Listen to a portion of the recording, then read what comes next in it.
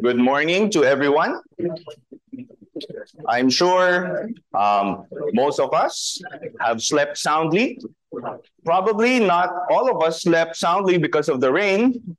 Probably some of us were able to sleep soundly because Gilas Filipinas claimed their first victory in the FIBA World Cup yesterday against China. So it was held in the Smart Araneta Coliseum. Now, to watch such events, of course, you need a ticket.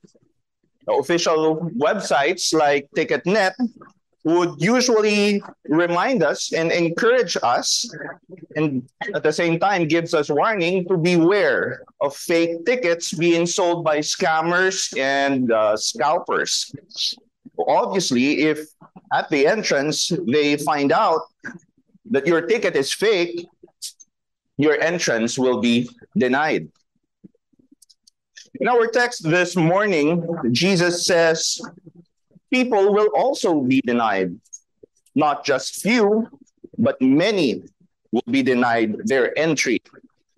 Not in a basketball game or a concert, but in the kingdom of heaven, because their faith is fake. Now, having been deceived, we will see these people now are causing commotion at the entrance. So turn with me to our text this morning. We will read from Matthew chapter 7, verses 21 to 29. Matthew chapter 7, verses 21 to 29. I'll read from ESV. Not everyone who says to me, Lord, Lord, will enter the kingdom of heaven, but the one who does the will of my Father who is in heaven. On that day, many will say to me, Lord, Lord, did we not prophesy in your name and cast out demons in your name and do many mighty works in your name? And then I will declare to them, I never knew you. Depart from me, you workers of lawlessness. Everyone then who hears these words of mine and does them will be like a wise man who built his house on the rock. And the rain fell, and the floods came, and the winds blew and beat on that house. But it did not fall, because it had been founded on the rock. And everyone who hears these words of mine and does not do them will be like a foolish man who built his house on the sand.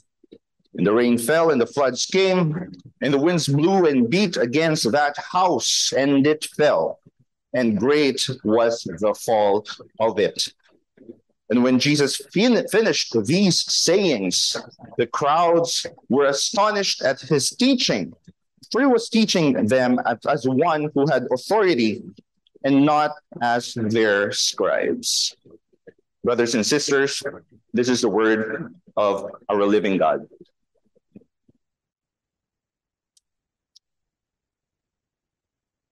Most of us are familiar with this sentence, for we hear these words weekly.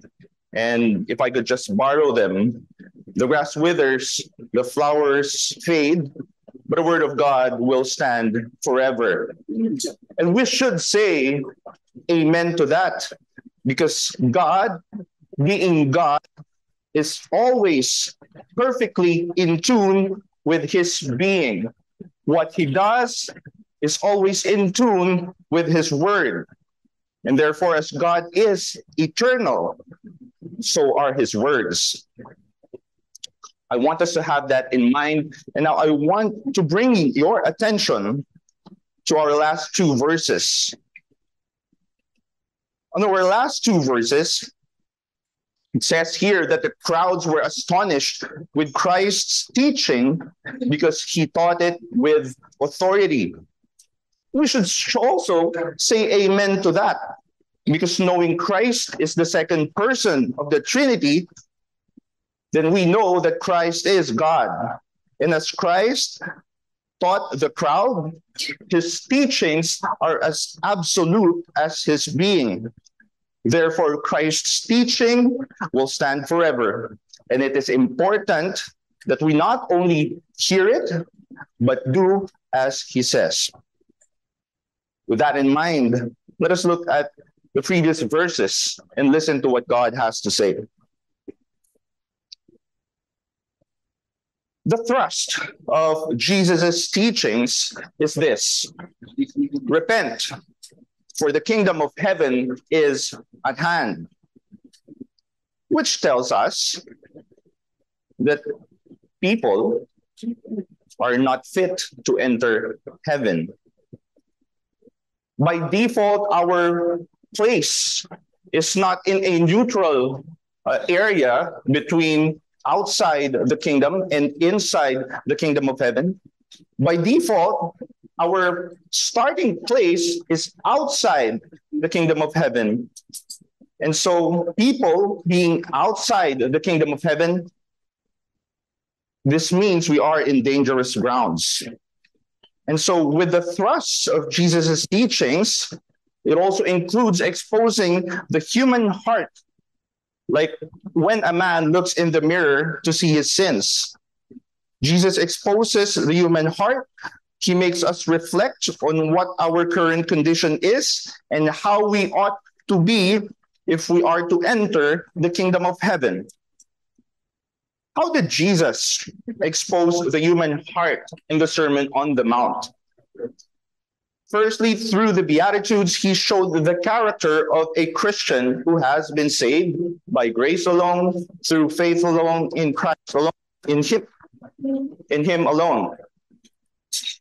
Second, by interpreting the law for what it truly means, Christ showed that sinning does not start from the act, but it starts from the heart. Thirdly, that piety can be done incorrectly, in giving to the needy, in praying, in fasting. Even those things can be done incorrectly by doing it only when other people see. We do it only to fuel our vanity and not out of sincerity. Fourthly, by showing what a Christian heart should be like in anticipation of the kingdom of heaven.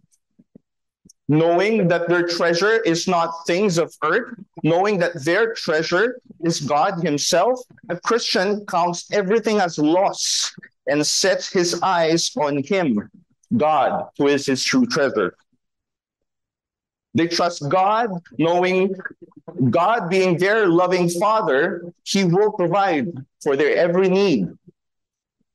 Therefore, they do not sinfully worry or be anxious. Lastly, in chapter 7, he showed how sound judgment should be exercised in various ways, using it to discern sin, to mortify it, and to help others mortify their sins as well, in discerning the narrow gate that leads to the hard path, which leads to life. That way we may avoid the wide gate, which leads to an easy path, which leads to destruction. In being aware of false prophets that come in sheep's clothing to deceive, but are exposed by their fruits. Now this morning, we see in God's word, on the day of judgment, false prophets are not the only ones who will be exposed, but everyone else. All of us will be tested in the same way that a house's sturdiness is tested by the rain, the flood, and the beating of the winds.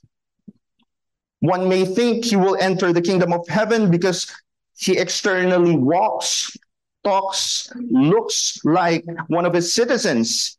But on that day, the divine judgment of God will reveal the truth.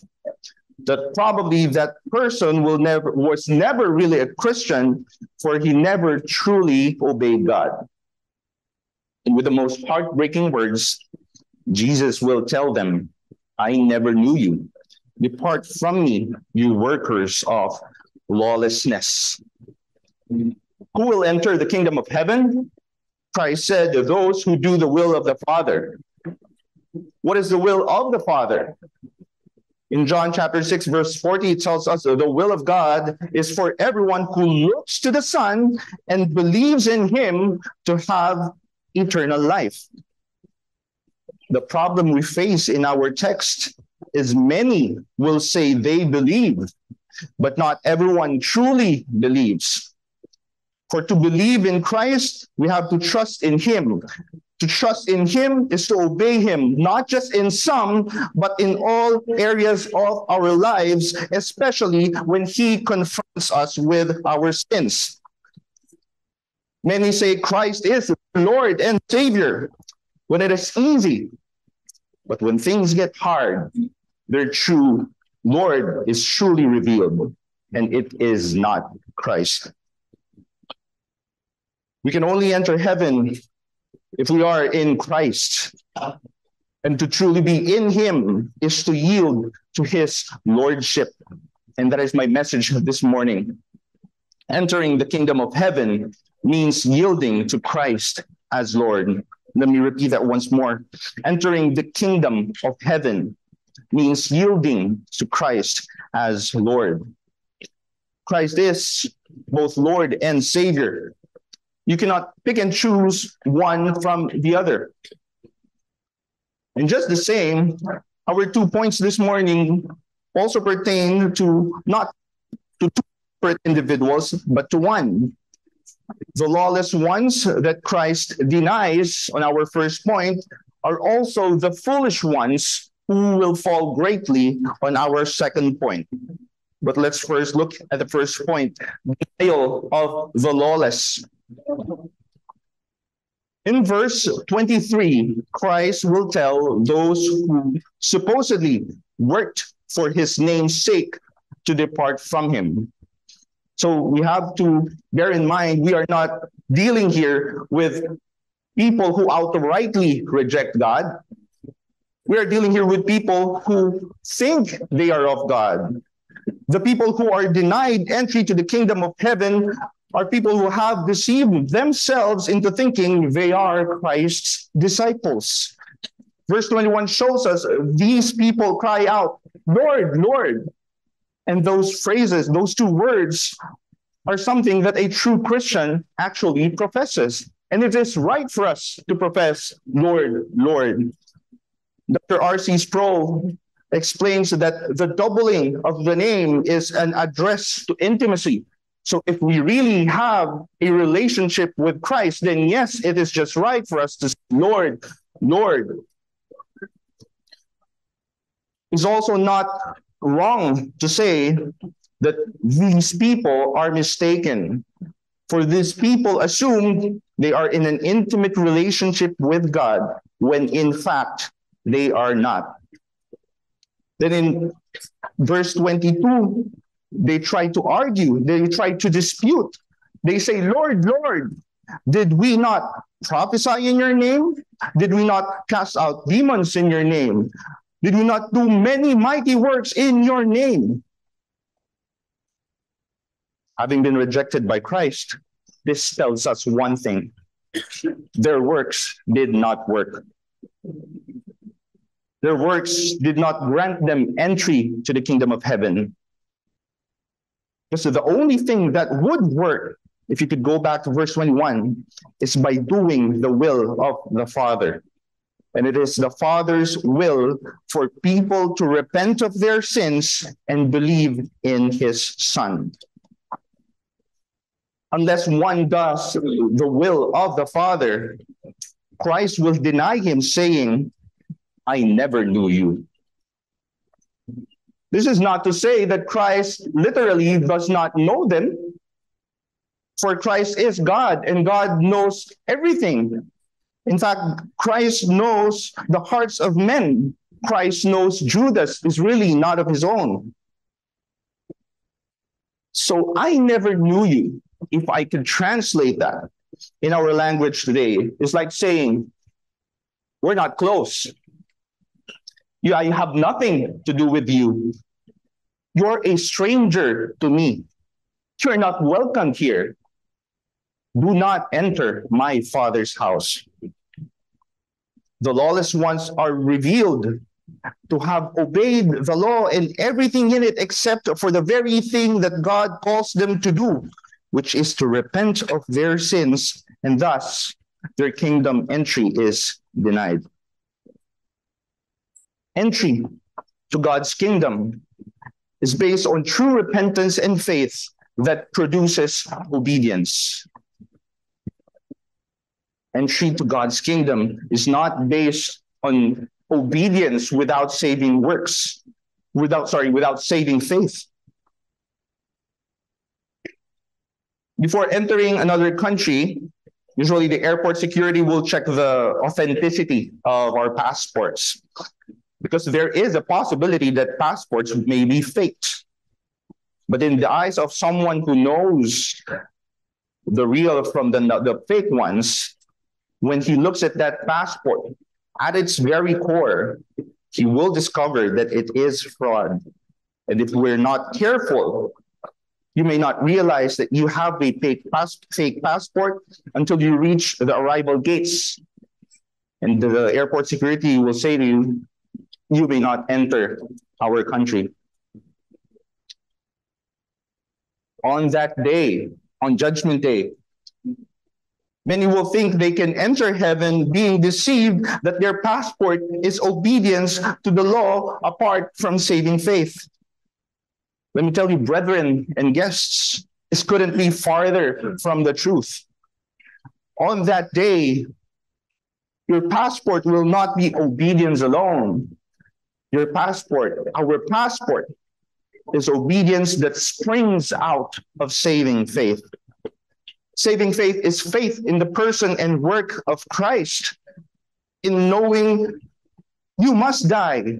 You deserve to die for your sins, yet you are forgiven because Christ died on your place. In knowing you deserve to be outside of the kingdom of God, outside of the grace of God. You deserve to be in hell because there is nothing righteous in us that is pleasing in the eyes of God. Yet Christ tells us he covers us with the righteousness that he has attained from his perfect obedience to the law of God. Saving faith is certain and sure. It is sure because Christ rose from the dead, proving victory over sin and death, and proving that God accepted his sacrifice. So ask yourselves, do you believe in this? Do you believe in the saving work of Christ, in the redemptive work of Christ? If you do, then you will enter the kingdom of heaven. You will have eternal life. How do you know if you truly believe? The proof will be your obedience to God. The proof will be your obedience to God because of the work of his Spirit in you. Let me say that again. The proof will be your obedience to God, not because you can, but because the work of his Spirit is in you. You are obedient to the law not because by yourself you can, but because God caused you to be obedient to him. What do I mean by this? If you could turn with me to Ezekiel chapter 36.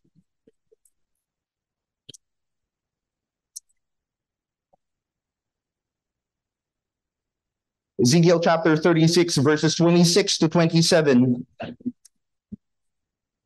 It says here, I will give you a new heart and a new spirit I will put within you. I will remove the heart of stone from your flesh and give you a heart of flesh. Now, let me stop there for a second and just emphasize on the fact that these are one of the areas in Scripture wherein the flesh is not used negatively. Usually, the flesh is used to in parallel to sin, to our sinning, to our sinful flesh. But in here, it is used positively in comparison to a stone. Flesh that is living, stone that is non-living. So God is saying, I will take away your non-living heart and put in you a living heart. And in verse 27, he goes saying, and I will put my spirit within you and cause you to walk in my statutes and be careful to obey my rules. Let me repeat it again. You are obedient to the law of God, not because by yourself you can, but because God caused you to be obedient. So the first challenge for us is let our obedience to Christ start from within.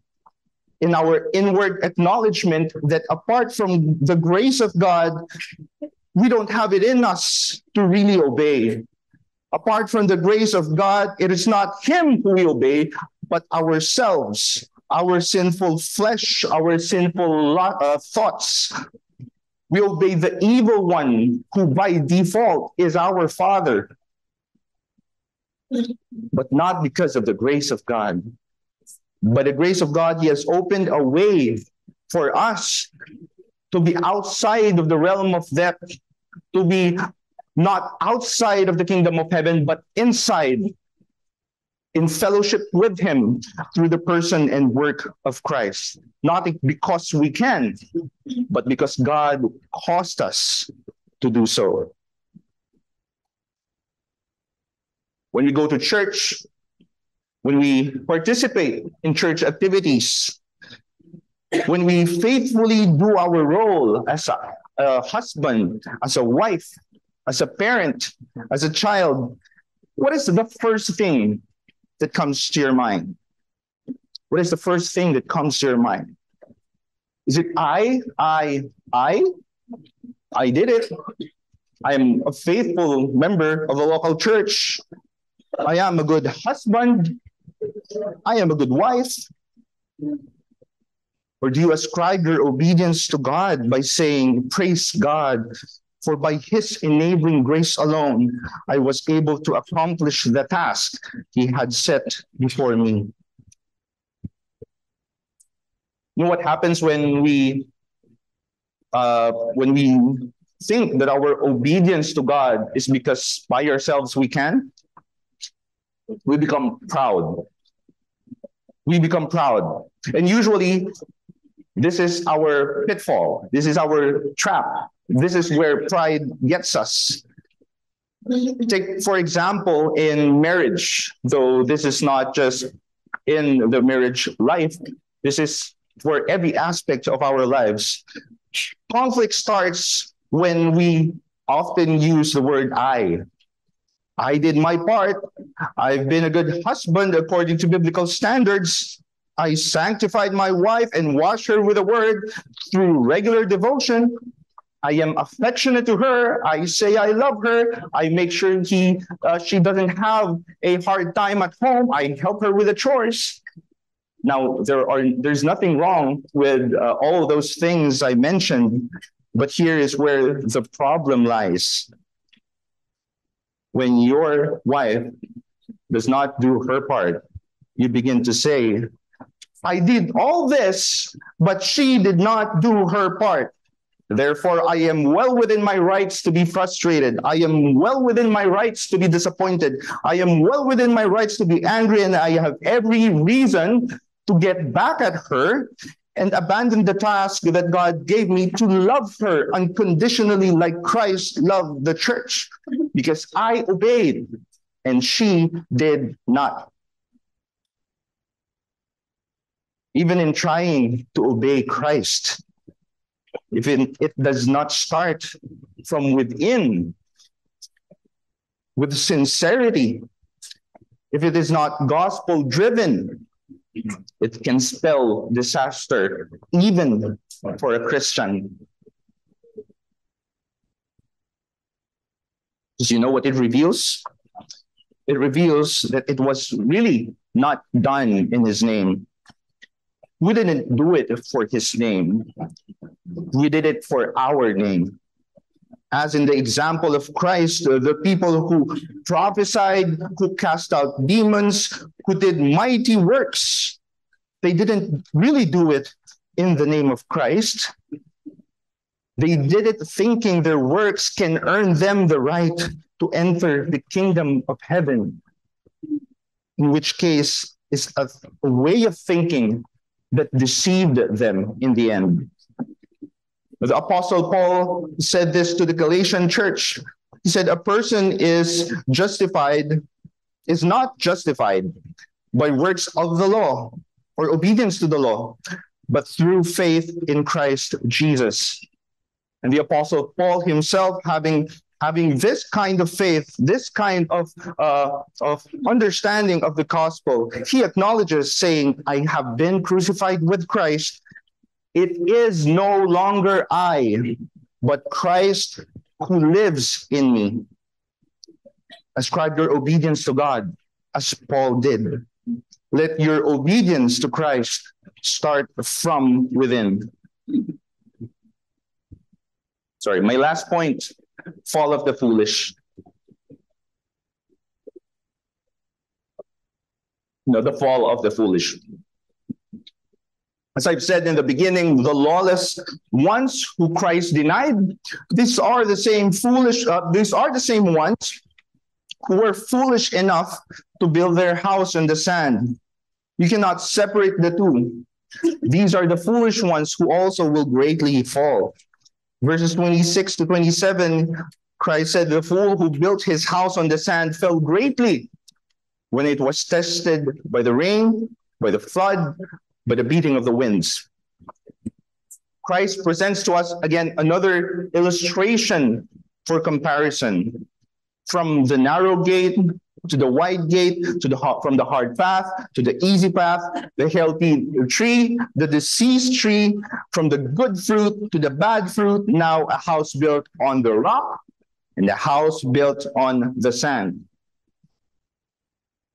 which shows us a stark contrast between good and evil, between the goat and the sheep, between those that will enter the kingdom of heaven and those that will stay outside. Now, turn your attention to the illustration of Jesus regarding the houses. Notice that everything it's virtually identical. Two men built two houses. It doesn't say that they are different houses. It doesn't say that one is sturdier than the other, that the first one is of better material than the other. It just says they built two houses. In the same way, the houses are tested by the same testing. The rain fell, floods came, the winds blew, beat against those houses. The only difference was their foundation. One was built on the rock, and the other one was built on the sand. The house built on the rock did not fall when testing came, but the house built on the sand fell, and Christ said, great was its fall. What are the illusions pointing to, brothers and sisters? The rain, flood, the wind points to the day of judgment, which will happen when Christ returns. Both true disciples and fake disciples will be tested by the same divine standards. The wise man who built on the rock, Christ said, this is a man who hears his word and obeys them. The foolish man built on sand, Christ said, this is a man who hears his word and disobeys them. So the deciding factor then is your obedience to Christ. If you yield to Christ's lordship, if you acknowledge him as the Lord that he truly is, then you will obey every word he says. If you do, in light of the illustration that he presented, he is your rock on which you built your house. And because of it, you are wise. If you obey only the things you find easy, comfortable to obey, then that is not true obedience at all. That is disobedience. That means Christ is not your Lord, even though you say it 1,000 times over. Christ is not your Lord. You are your own Lord, for you call the shots on telling yourself what to do and when to do it. Now, if this is you, my friend, again, in light of the illustration that Christ has presented, you are building your house on the sand, and for that, you are a fool.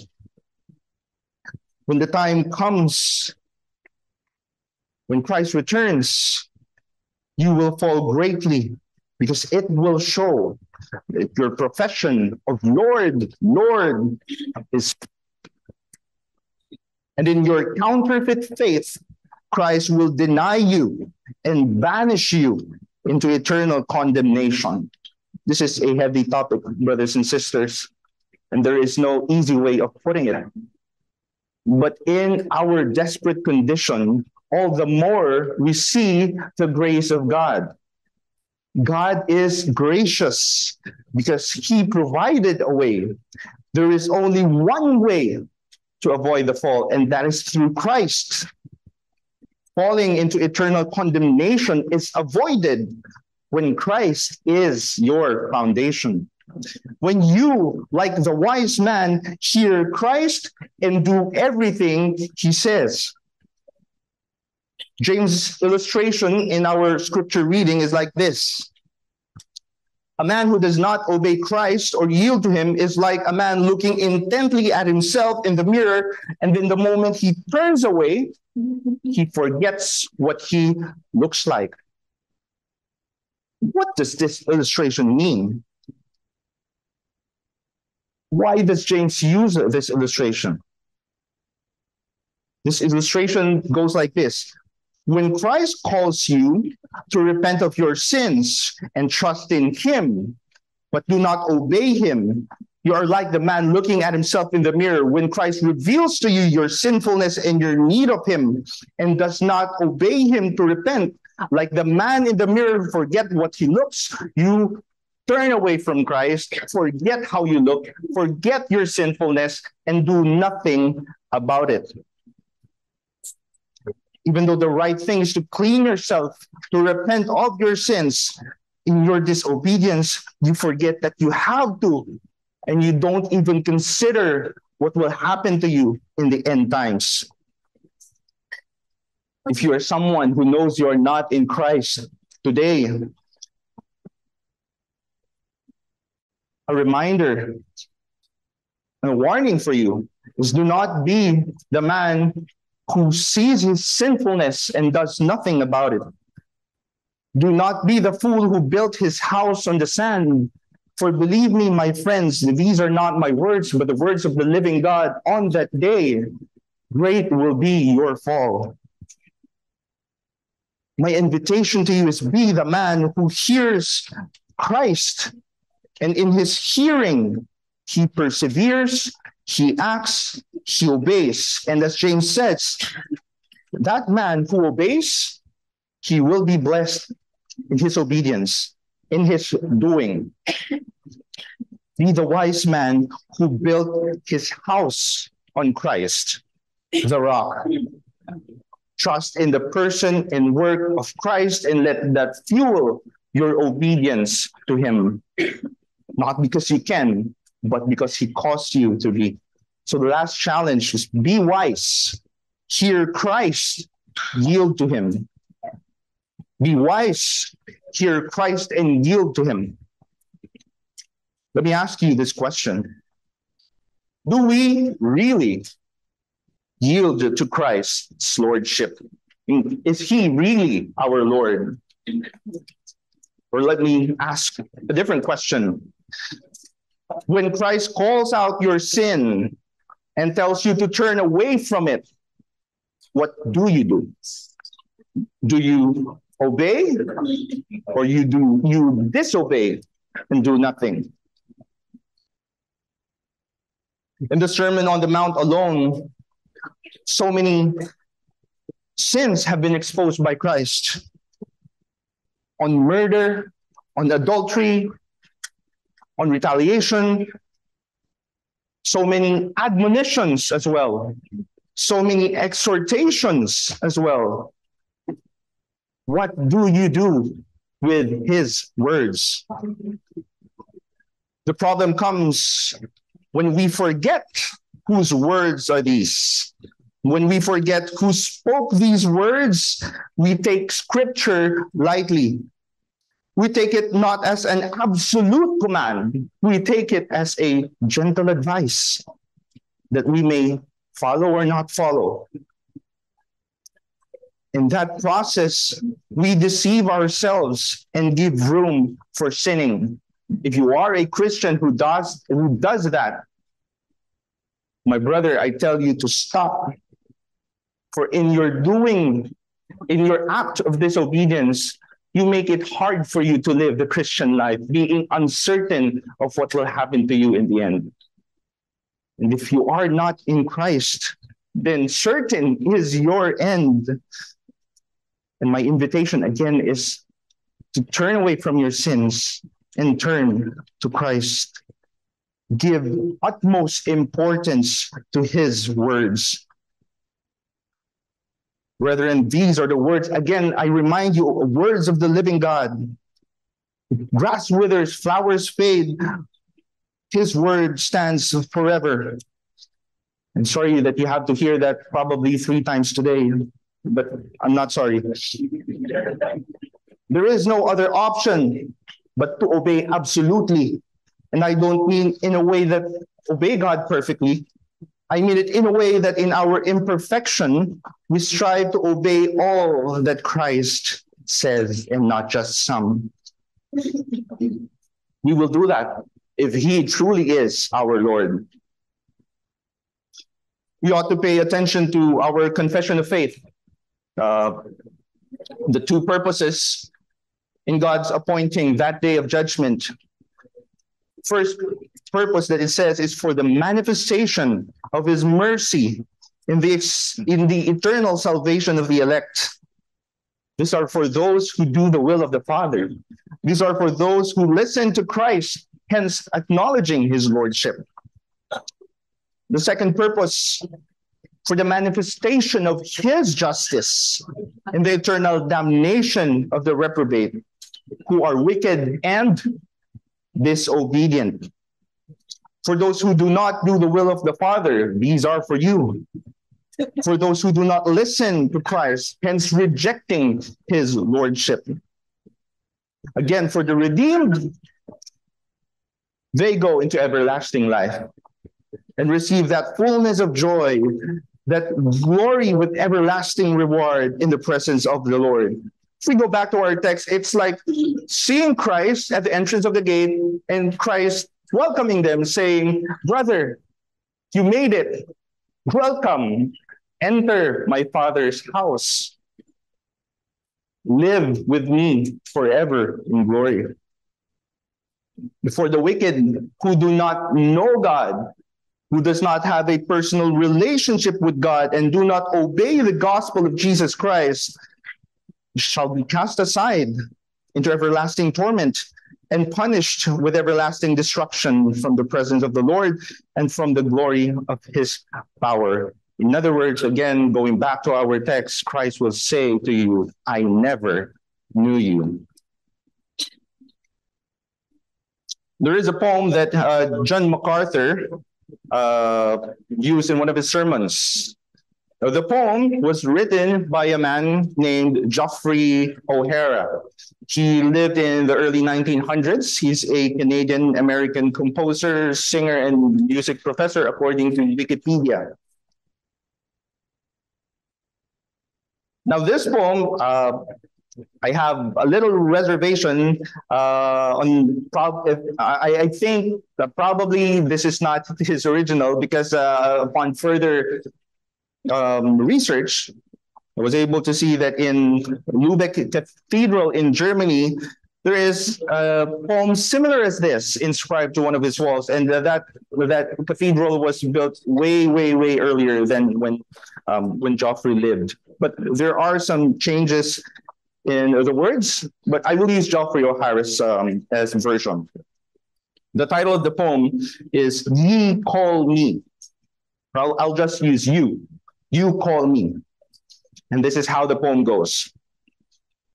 You call me the way and walk me not. You call me the life and live me not. You call me master and obey me not. If I condemn you, blame me not. You call me bread and eat me not. You call me truth and believe me not. You call me Lord and serve me not. If I condemn you, blame me not. Very scary poem. Very scary words, but nonetheless true. So if I could just add a slight modification to give a silver lining to that poem, I would say, you call me Lord, Lord, and yet you yield to me not. Stop what you're doing. Turn from me, turn away from your sins and to me, for I am all the hope that you got. The question to ask ourselves is, as the hymn goes, when judgment day is drawing nigh, where shall I be? Shall I enter the kingdom of heaven? Or shall I be denied personally by Christ himself, who is Lord over all? That is something to ponder on and think about seriously. Because heaven is a place where our sin-tainted efforts can't take us. The only way to get there is by being founded in Christ, the rock, which is seen in the genuineness of our obedience to him. Entering the kingdom of heaven means yielding to Christ as Lord. Let us all pray.